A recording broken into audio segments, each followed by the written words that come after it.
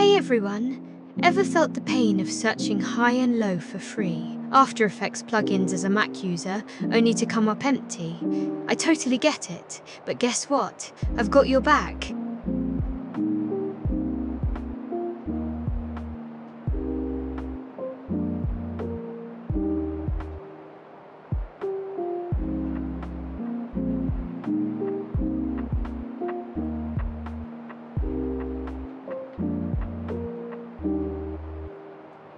Check this out.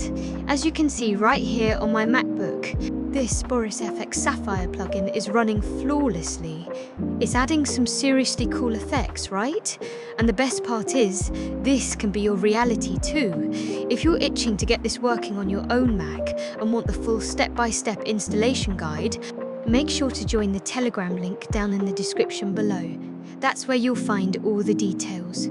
Or if you're just after the file download link, that's in the description too. Thanks so much for watching, and don't forget to hit that subscribe button for more helpful tips and tricks.